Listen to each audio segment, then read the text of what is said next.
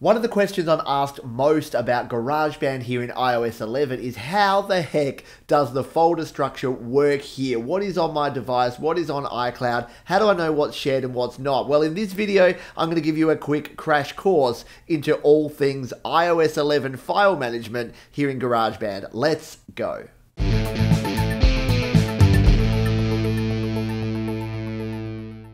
In previous versions of iOS, iOS 10 and earlier, if you went into GarageBand, you would hit a big button that said create new project. You would create your project, it would save it to your iPhone or your iPad, and you would be good to go. If you wanted to then share it to iCloud or export it or do something else, you could choose to do that, but by default, everything was saved straight to your device. Now, iOS 11 came along with its new Files app integration, and it changed all of that. So a lot of folks are having challenges coming to terms with what that actually means and how to manage their files. So in this video, I'm going to show you the basics. If you want to know everything, if you want an in-depth view, I've got a video that's about 40 minutes long, and that goes into every single feature of the Files app in detail. So I'll link that one above and below, but if you just want to get up and running, then this video is for you. So here we are in our GarageBand app, and over on the left here we've got all of these locations. Now these may look completely different for you, but the things you have in common is you'll have iCloud Drive, you'll have On My iPhone. All of the rest of these you can add in, and again I go into details about how to do that. And the key thing here is that the only places that you can natively store, which means that will actually work, are iCloud Drive and On My iPhone. Any other storage location you can copy and paste things to, and you can export your finished projects to, but the iOS environment only allows you to have your .band projects, so your GarageBand projects on iCloud Drive or On My iPhone. So keep that in mind when you are getting your folder structures set up and getting set up here in GarageBand. So the two key folder structures that we have here is the iCloud Drive and On My iPhone. Now, iCloud Drive is probably the new one and the one that you're going to need to get used to, because what happens in iCloud Drive is that we can actually create a new project here. If we tap Create Document, it will come in, we'll open a new project, we'll complete it, we'll save it, and it will save it to our iCloud Drive directly, but it'll also be on this device. So I'll give you an example. So let's go into GarageBand for iOS.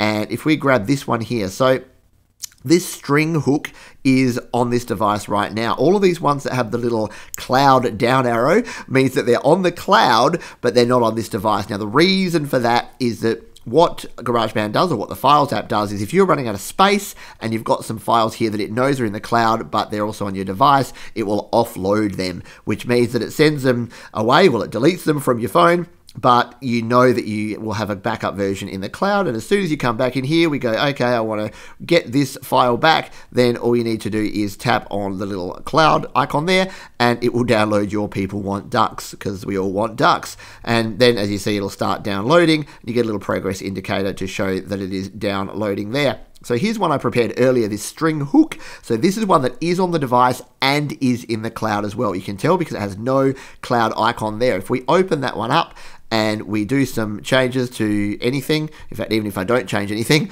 and then I go back to my songs, what you're going to see is this other cloud icon. So that's the upload. It says waiting to upload. What it's doing now is it's going to wait, and then it's going to upload the latest changes. So it's going to make sure that the version on the cloud matches the version on this device. And this means that if I now go to my iPad, because I'm on my iPhone here, and I've made some changes here, if I go to this one, it'll say, yep, you need to download string hook, because it will have some changes. So this is both very cool, but also a little bit frustrating in my view, because it means you don't have control over whether you want to share these across your devices or even upload them to your iCloud. And iCloud is only 5 gigabytes by default. You have to pay if you want more. So if you've got lots of larger projects like I do, then you're going to quickly run out of storage space. So that is where On My iPhone or On My iPad comes into play. So this is like your OG, your old school, your original way of storing files that we have here on our iPhone. So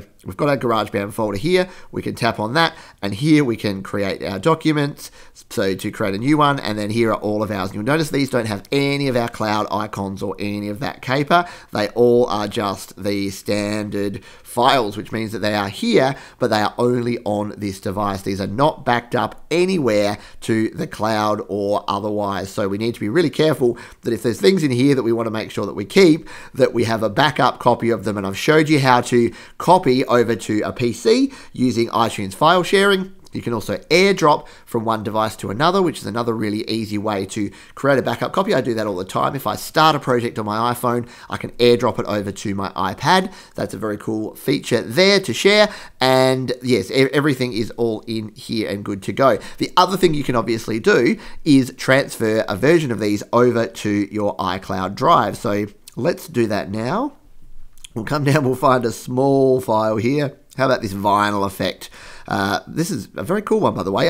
Another video, I'm not trying to cross-promote my videos here, but this is a recent one where I showed how to do this cool record vinyl scratchy effect, which is a very cool one. So we're going to select this, we're going to tap on there, and then what we're going to do is we're going to tap the move, which is the third one, the little folder icon down the bottom here. It's going to ask us where we would like to move this to. We're going to say iCloud Drive, and we're going to go down to GarageBand for iOS, and we're going to tap copy.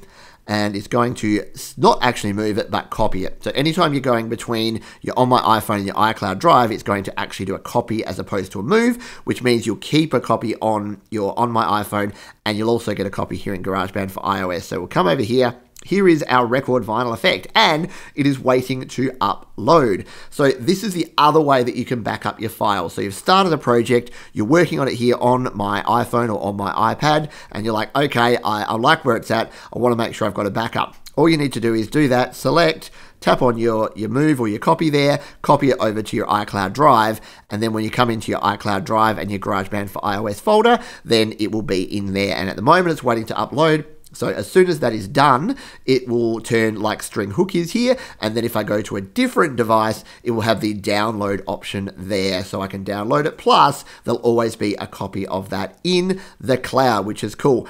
A couple of other quick things here and a quick pieces of advice. So the iCloud Drive, you'll notice here that I've got projects outside of my GarageBand for iOS folder. Now, I don't necessarily advise that. Obviously, I've made a bit of a mistake there. I do have other folders here that I use for my exporting and other things, which is fine, but I do suggest that you keep everything, even though you can just hit create document there. I would always go into GarageBand for iOS and create your documents there, because then you know that they're going to be shared. And a couple more quick pieces of advice. Now, I covered this in my copying and backing up video that I made just recently that you can check out again in the links below and above, but everything that's here on my iPhone and in this GarageBand folder, this is what will show up in iTunes file sharing. So when you go to your PC or your Mac in iTunes and go to GarageBand, you're going to see all of these, including your GarageBand file transfer folder. And in that video, I mentioned that I don't use the GarageBand file transfer folder to store much because you have to transfer the entire folder, but that's another story. Check out the other video if you want to learn about that. But everything that's in here, you can then copy and back up. So if you want, again, to make a quick backup of everything that's here, even something that's on your iCloud Drive, you can do the reverse. You can move it from iCloud Drive over to on my iPhone or on my iPad, sync up your device with iTunes, copy it to your desktop or to a folder on your hard drive, and you are good to go. Our other locations here, so OneDrive, Dropbox, and Google Drive, and all of these others, wouldn't it be great to be able to use these? And it almost looks like you kind of can. You can hit create document on some of these and create a new GarageBand document. But again, I don't advise it because the file systems and the compatibility issues that I have had to date have meant that it's just not worth trying to do. If you do want to transfer a GarageBand project to Dropbox, Google Drive, or others, what I do suggest is using the Readdle Documents app to zip it up, or Audio Share, or something like that you can create a zip file, and then you can actually transfer and put that into your Dropbox or your Google Drive. Then at the other end, you can do the reverse, or whoever you're sending it to can do the reverse. The .band file structure, because it's like a folder in the Windows file structure, it doesn't actually work very well. It doesn't play nicely with a lot of file sharing because there's a lot of small files in that folder. So if you're going to transfer, zip them up. The other way to collaborate is to use iCloud Drive to collaborate. And once again, I have a video which I will link in the description below that you can check out how to directly collaborate with another user just within iCloud Drive. It's a very cool function. Check it out if you haven't already. And there you go. I hope this helps you get your files in order and understand where things are going here in GarageBand. If you've got comments, questions, or suggestions, you can leave those down below, and I will see you on the next video. Hey, thanks for watching. We've got 2 more videos about managing your files here in GarageBand iOS down below. You can also subscribe to the channel by clicking in the top right there on the Studio Live Today icon, or head over to studiolivetoday.com for more audio goodness.